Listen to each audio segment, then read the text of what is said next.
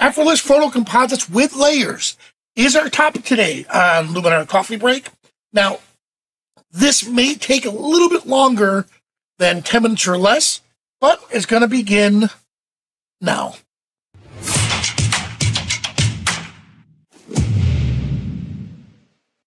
Hello, everyone. Now, typically we try to keep it between 10 to 15 minutes. The explanation of it is going to take longer than actually doing the process. So, with that being said, let me just dive it right in.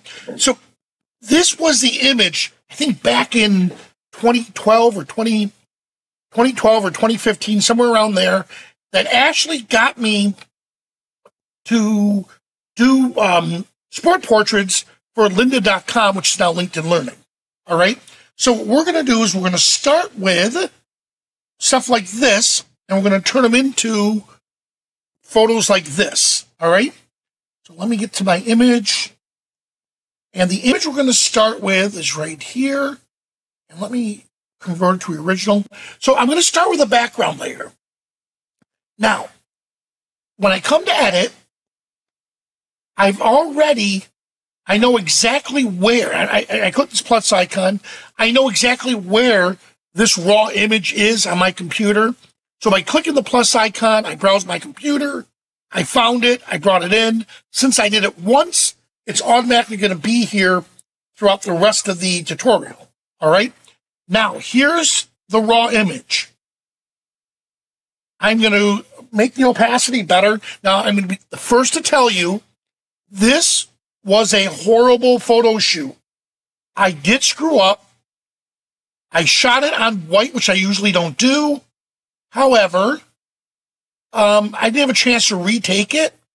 So we're going to have to repair the image first and then apply the cool special effects.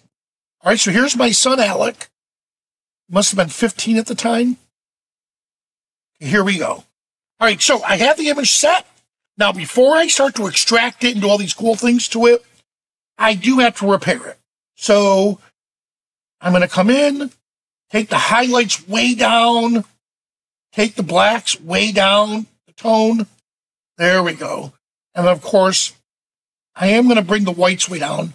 So you can see, if I hit the Instagram right up here, you'll notice, look at that. It is a very, very high key image. That's not that big of a deal on the shoulder. I just want to make sure it stays off his face. All right. So I did that quick. I'm going to come down to super contrast. And this side of his face, just want to enhance it a little bit better. Bring down some of that shine. Good. Now I have it. I am going to mask it. And the reason why I'm going to mask it is I only want to apply it to the damaged side of the face. So this is a little bonus right now. There we go. There, now I got where I'm looking. All right, good. So now that I have this set, I am going to come in under skin, and I'm going to apply a generous amount, which I normally don't do on men, but in this case, because we're going to apply a rough look to it, I'm going to apply a generous amount of skin softening. Let's see if there's any shine. Got it. Close it. Now when I reopen another instance of it, everything will be set back to default. I do want to do skin, they call it defects, let's call it skin blemish removal. All right. Now I did it. The only thing is right towards his nose, only because I've done this before. I'm noticing it took out part of the nostril, so I want to erase the effect just right here. So I'm going to bring back that nostril.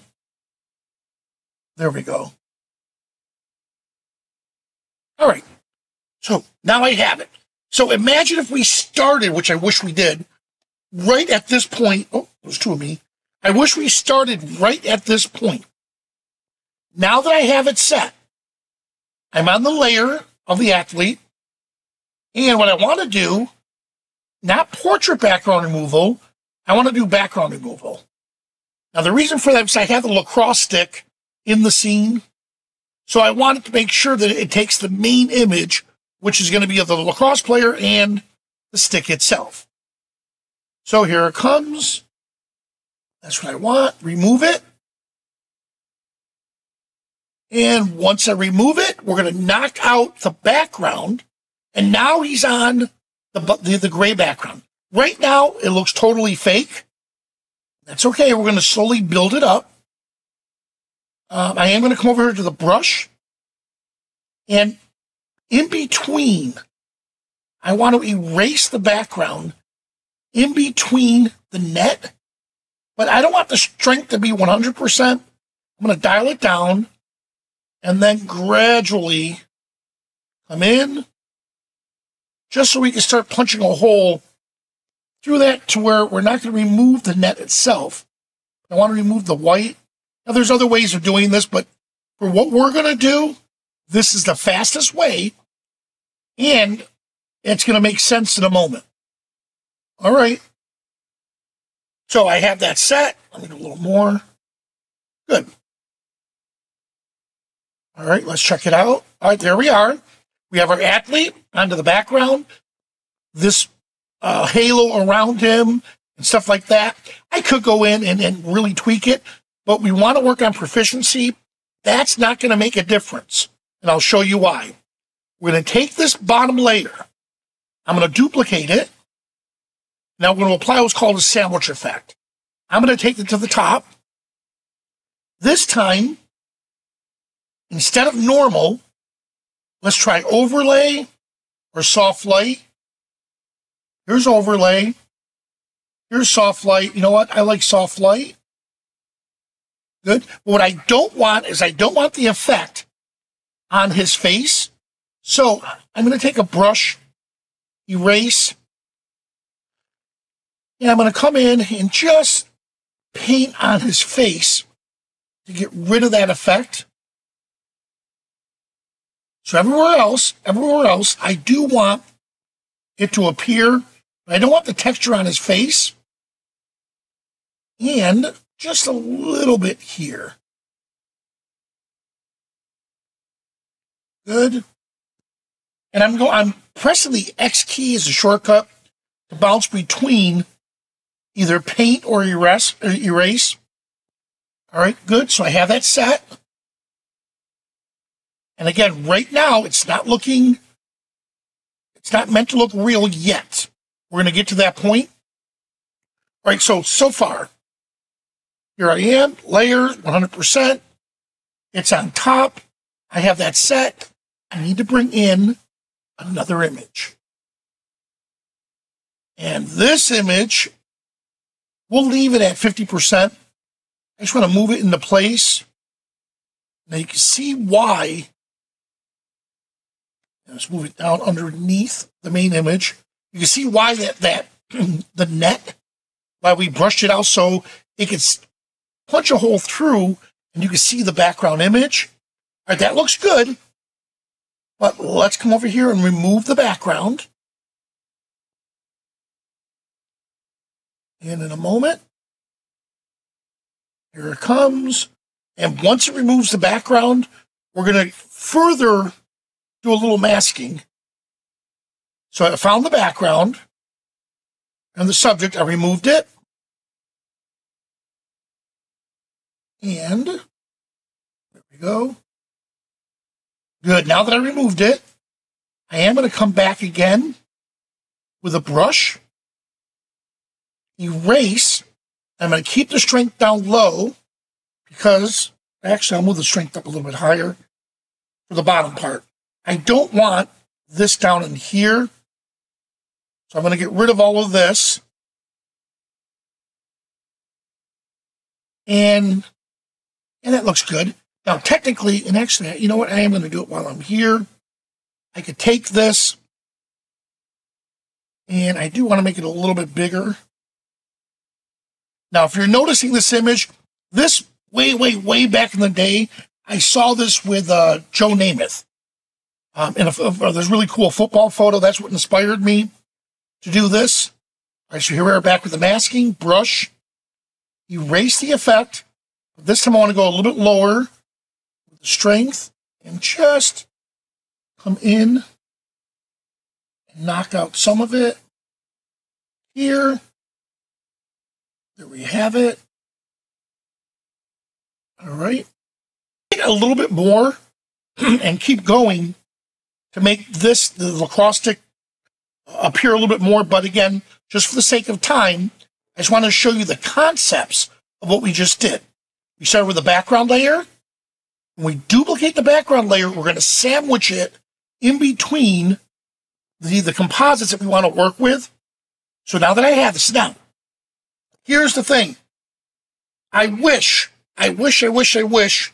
we had the ability to flatten the layers. And that's something we're talking to our engineering team on. Because if I could flatten the layers at this point, I would create a copy of all the flattened layers and then continue with what I'm about to do. Since we don't have that ability, what we're going to do is we're going to export at this point. I'm going to export it. And I'm going to name this, let's say, Lacrosse version 1, erase me. Why did I put erase me? Now I know that when I store this back into the folder that the image came from, underscore complete, I'll know to erase it because it's only stage 1. Export. Now, once it exports, it's going to take all the layers, flatten it for me. Now it's one image. Now I can go and start creating a little bit more light and contrast. Now, because we import, or we put the underscore complete in the folder, I imported it into Luminar. Notice it automatically appeared. So I don't have to go searching for it. So here it is. Now, edit. And 2 steps I want to do. Develop. And I want to darken the overall image. And all I'm focusing on right now is the bottom half of the image. So linear gradient. Bring it up to here. Ooh, look what that did. Look, now you saw we're painting with light. I got that set. And then vignette. Choose the subject. And I want to further enhance the light. And then add inner light. Right about there. Now let's see if it makes a difference. Look at that. Good. And now to finish it off, I'm going to come in and I'm going to apply a name. Now, where did I get the name?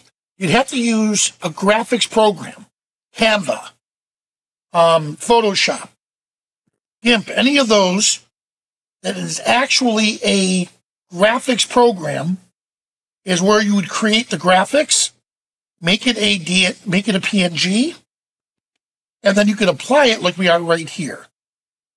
All right, let me just straighten up a little bit. We have it. All right, there we are. And then, oh, 1 second, once we're done, export. And now I'm just going to, let's say, we'll call this,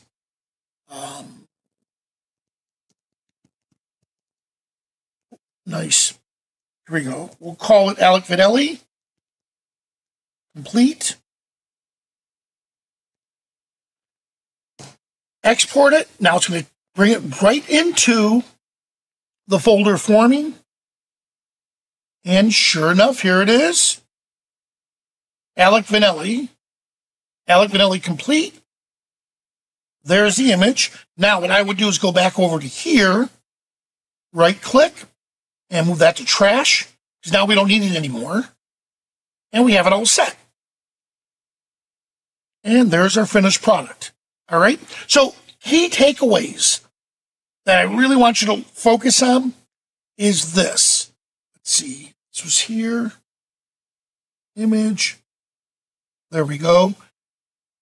Is this. Here are the key takeaways. When we did this, we're creating a sandwich.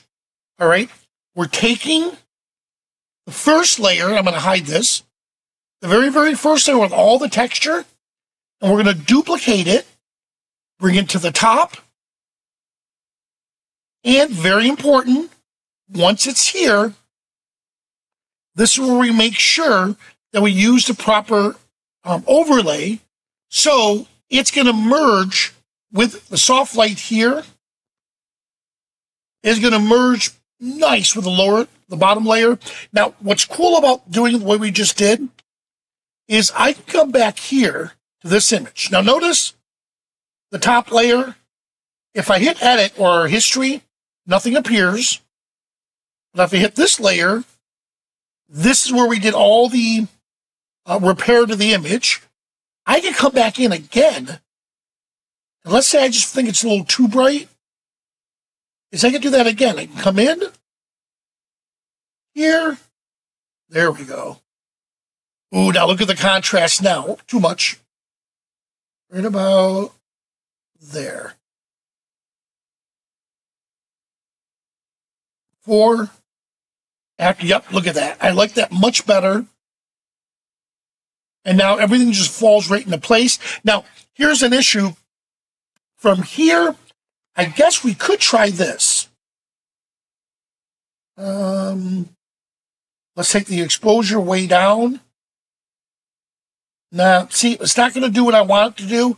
What I was hoping it could do was bottom layer right here. Look, I'll bring that all the way up. But notice, again, I really need to be on the layer that's compressed because that's really not doing too much for us. That's why we exported. I'm going to erase that. That's why we had to export it to a temporary image and then continue and apply it to the rest. All right? So there you have it. Now, this used to take me a little over 30 minutes per image. Now, imagine if you had 70 athletes you had to do. That would take forever. The fastest I've done this and recreated it was just under 4 minutes. And that's because I had all the details of the assets in place, brought it in, sandwich, did what we just saw, we just did, bring in the name, done, go on to the next one. This is a custom type. We can't batch process this. I guess what we could do if we wanted to batch process it is to apply the background layer, leave the background layer the way it is, and then hit preset. And what the preset could do, nope, see, you couldn't do that because, I'm sorry, what I was thinking on was if we applied a preset, it would duplicate the background layer, but that's not going to do anything for us. So the easiest thing to do is leave it, the background layer the way it is, and build it the way we just did by importing 2 of those raw files, the front image and, of course, the back image, duplicate it, and then we're good to go. All right? So, once again, composite, working with layers, try it. It's going to take time for you to wrap your head around it. Once you do, you can see all the incredible features you could do with this technique. All right? Well, guys, if you're here, please stick around for the Ask Me Anything segment. And if you're watching this online, see if I have it right here. Yep, you can join Coffee Break through this link right here if you want to participate in the after coffee break, which we'll be spending about 45 minutes. You can ask me any questions from this technique to anything dealing with photography or any tech support that you need. All right? So thanks so much for watching, and I'll see you at the next coffee break.